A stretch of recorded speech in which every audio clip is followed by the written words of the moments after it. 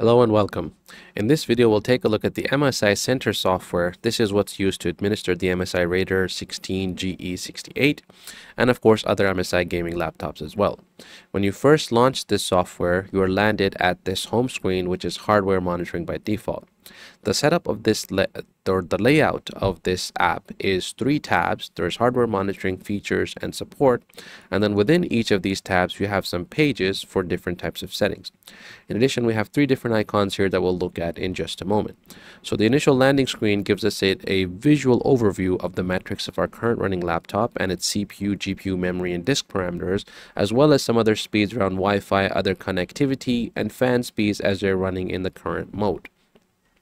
That said, it's a nice visual experience to have when you land at the screen, but of course, if you're looking for more detailed metrics, you'll need to use something such as hardware info to get access to that data.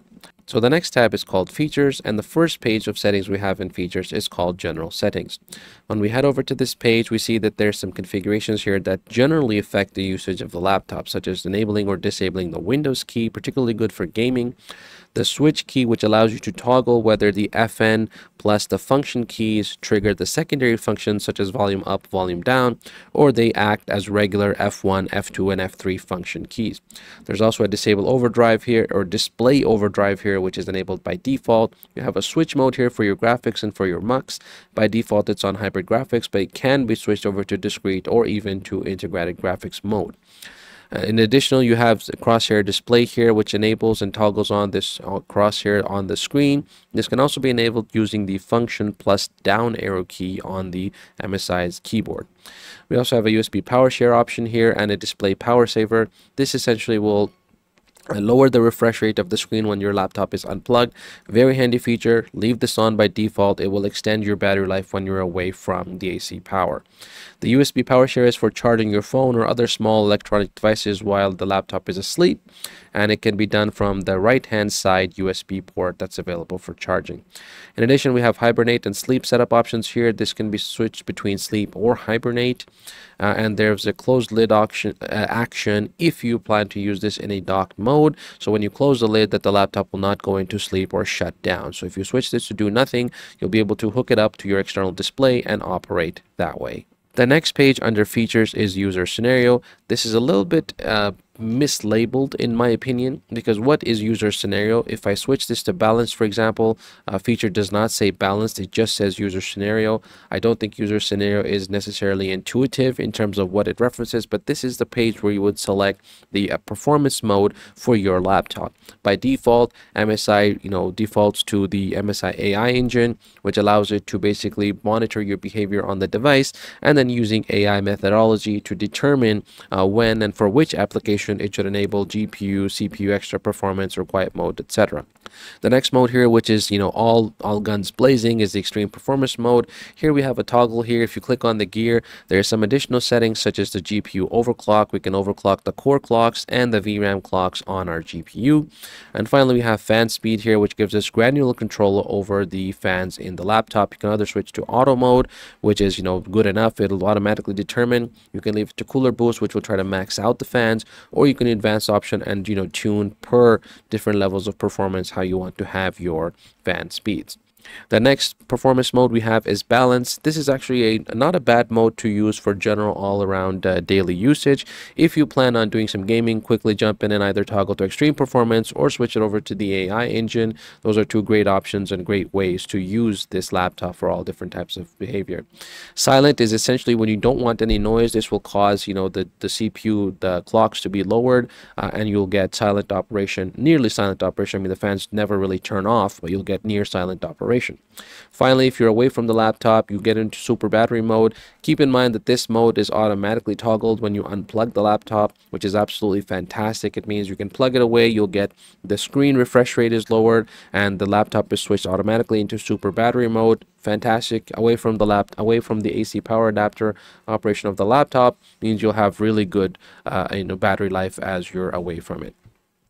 And of course, we also have here GPU switch, so that can be toggled from two different locations. If you go over to the features tab, go to the general settings page, that can be toggled here, as I mentioned earlier. You can also go to the features page and the user scenario page, and from here you can also toggle the discrete, integrated, or the hybrid graphics mode as well. Keep in mind that if you switch this, you will need to restart your laptop, so that is something to note here. The next page under features tab is AI noise cancellation, and this allows you to set up some noise cancellation related to the speakers of the device as well as the microphone array that's built into the device. By default, it has an Intel Smart Sound based microphone array, pretty common now for most laptops and their built-in microphones. They do a little bit of noise cancellation and reducing the ambient background noise, but it's certainly not going to give you something like a professional microphone.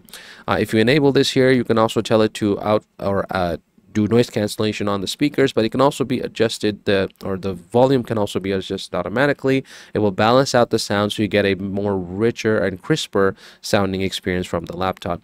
I think the effect is quite minimal. It is noticeable in certain scenarios. For example, if you're watching movies and there's a lot of background noise, this can help. However, it's not going to be a make it or break it feature of this laptop. The next page we have under features is the MSI AI engine. There's only a few things here that we can turn on. First of all, if you have MSI AI engine off or you're in a different mode, you can toggle it either from here by turning it on directly, or you can go into features and user scenario and switch back to this mode. So let's say if I'm in a silent mode here, I go over to my MSI AI engine page, it says it's off. I can also switch back to user scenario and toggle it on from here, which means when I return to the MSI AI engine page, it will now state that it is on. As far as configurations, if we click the jog dial there, we have just a few different options here. We can show the profile switching animation, which is when you switch the modes using the function keys, you'll get these animations here. So you can see there's a function key, and switching the fans will toggle on different animations for the mode. In addition, you can set it to switch to the super battery mode, which happens automatically, but you can select what percentage you want that mode to be toggled. And of course, you can say automatically switch to the super battery mode when the power is unplugged. I prefer to leave this option on and set it to 10% so I can get a lot more performance out of my laptop when I'm away from the AC power.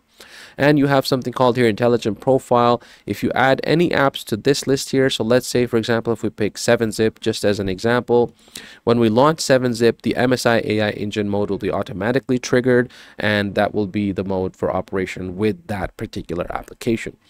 As for these audio profiles and performance profiles here, I'm not quite sure what they do because it's not self-explanatory and there's no messaging or help features here that tells you what these do, but I would assume that whichever fan speeds and audio profiles you have saved as custom, maybe they will be selected. I'm not really too sure here. Alright, the next tab we have is the support tab, and the first page we end up is at live update. This is where you'll go to scan your PC, your laptop, to check for all of the graphics drivers and the other softwares that are running from MSI to operate this laptop. And once it finds them, you'll hit scan, it'll find them, you click the options you want to update, click download, it'll go through the download and install process. In addition, we have Microsoft App tab here. This tells us all of the apps which are actually available from the Microsoft Store within Windows. In order to up these apps, you either head into the Microsoft Store and update them from there. The next tab under the support, or next page under the support tab, is system info. So here you'll get some pertinent information regarding your device, such as a serial number and other model numbers, etc. Be careful with this page. Keep it safe. You can also export this information into a plain text file. Very nice to have for sending information.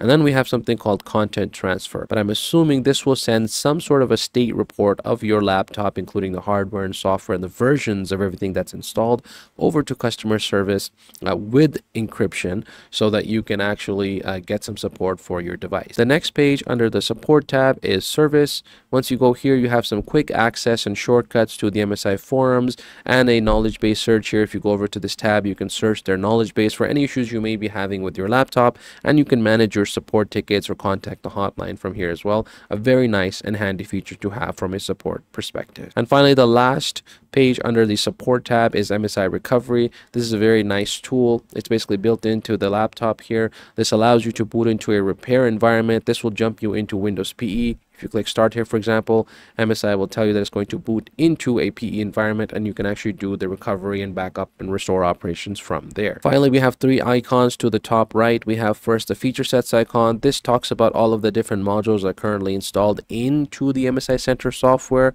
and there's additional modules that can be installed if you choose to do so. For example, there's an MSI lighting control here, and there's also true color configuration to manage the true color and the color profiles and settings for the display itself.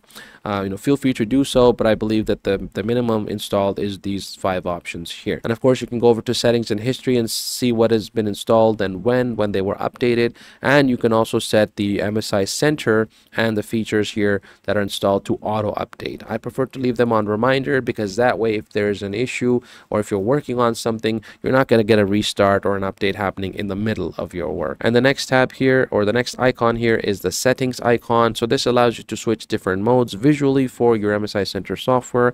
A nice and handy thing to see: dark mode, there's light mode, there's dream mode, which I quite like, planet, and finally contrast for those who may be visually impaired.